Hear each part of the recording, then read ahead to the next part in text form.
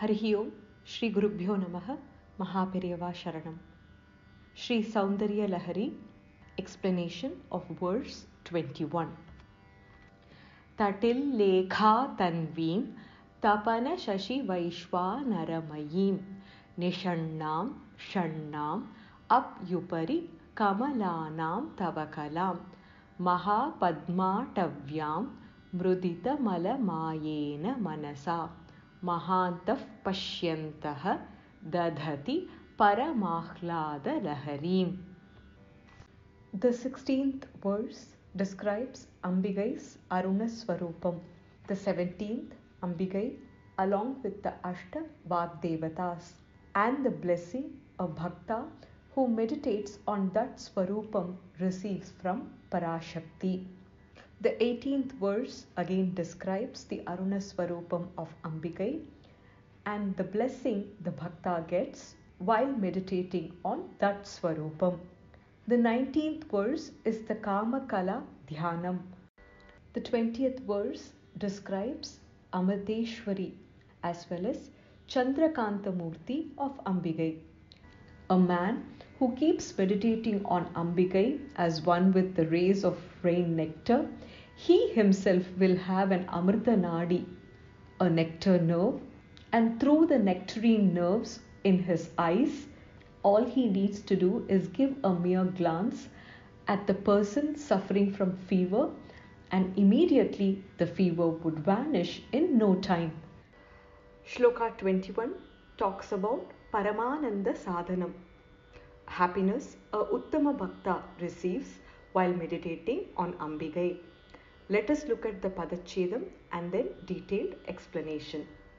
Tatil lekha tanvim tapana shashi vaishwa naramayim nishannam shannam api upari kamalanam tava kalam maha padmatavyam mrudita malamayena manasa mahantah pashyantah dadhati param ahlada laharim.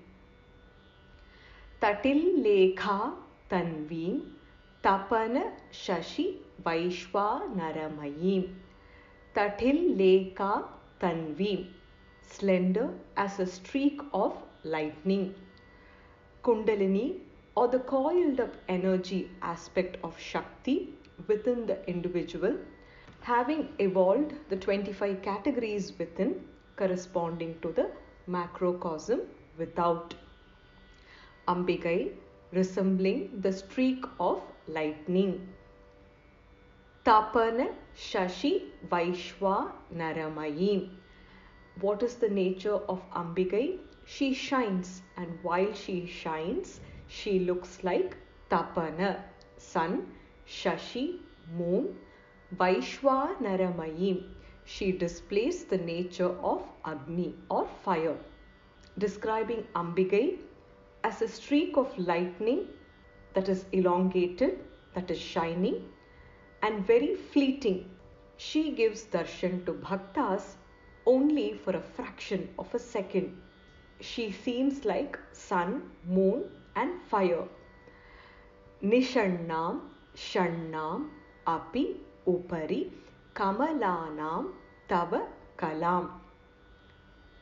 Nishannam, seated, fixed on. Shannam, the six. Api, and, indicating the three granthis or the knots, Brahma Granthi, Vishnu Granthi and Rudra Granthi, that are separating the chakras. The six refers to the six yogic chakras.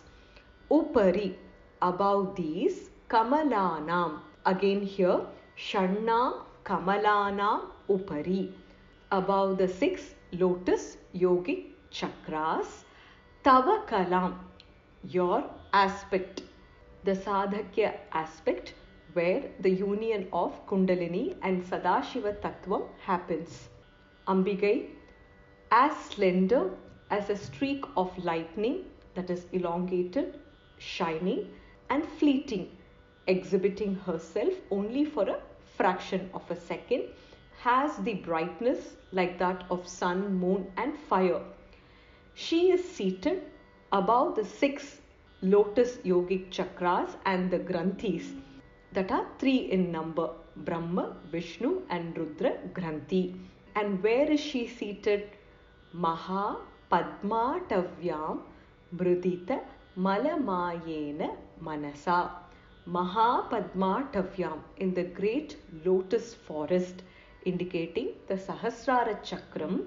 She is seated above the yogic chakras and the granthis.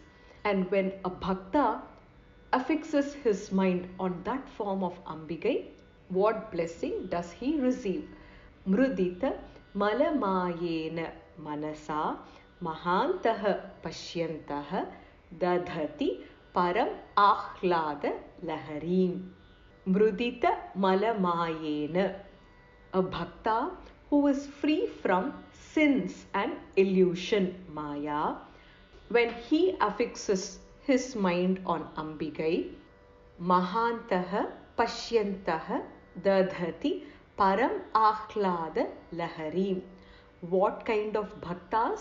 Great men who possess qualities that are free from sins and illusion. When they experience Ambigai, perceive Ambigai in this form, they experience Param Ahlada Lahari, the wave of supreme joy. The great men who perceive through mind which is free from sins and illusion, Ambigai's aspect as Sadhakya Kala, who is seated in the great lotus forest, the Sahasrara Chakra, above the 6 lotuses, yogic chakras, and the granthis or the knots, who is slender as a streak of lightning, has the nature of sun, moon and fire, who is as slender as a streak of lightning and who possesses the nature of sun, moon and fire. Those men experience the waves of supreme joy. Ambigai here is like a sun that dispels the darkness of ignorance. She is also the moon that pacifies tapa, having a cooling effect. She is also the Agni with ability to destroy the sins that have been accumulated, and also gives the blessing for us to experience the benefits of little punya that is done by all the beings on this earth. Just as the lightning, which is elongated and instantaneous, lasting hardly for few seconds, Ambigai has the combined illumination of Surya, Chandra and Agni. Beyond the Shat Chakras of Mooladhara, Swadhisthana, Manipura, Anahata, Vishuddhi and Agnya of mortals, and the Sahasrara Padma. Those great men, bhaktas, with all the dirt of the mind removed, meditate on Ambigai through their mind, who is in the form of sun, moon and Agni, living in a forest of lotuses, Sahasrara, above the 6 wheels of lotuses, the yogic chakras. These bhaktas enjoy waves after waves of happiness supreme. Tatil Lekha Tanvim Tapana Shashi Vaishwa Naramayim. Ambigai, as slender as a streak of lightning, has the nature of sun, moon and fire. Nishannam Shannam Api Upari Kamalanam Tavakalam. Ambigai's aspect, the union of Kundalini with Sadashiva Tattva, is seated above the 6 chakras and the 3 granthis. Mahapadmatavyam Mridita Malamayena Manasa. She is seated in the great lotus forest, Sahasrara, and a bhakta with a mind which is free from sins and illusion. Mahantaha Pashyantaha Dadhati Param Ahlada Laharim. Not just a bhakta, great bhakta, not just one, many great bhaktas who perceive Ambigai in this form get the blessing of experiencing the wave of supreme joy. The corresponding shlokas from Lalita Sahasranama. Mahapadmatavi Samstha, she who lives in the forest of lotus flowers. Shatchakropari Samstita, she who is on the top of 6 wheels starting from Mooladhara. Tatillata Samaruchihi, she who shines like the streak of lightning. Sahasraram Bujarudha, she who has climbed Sahasrara, the 1000-petal lotus, which is the point of ultimate awakening.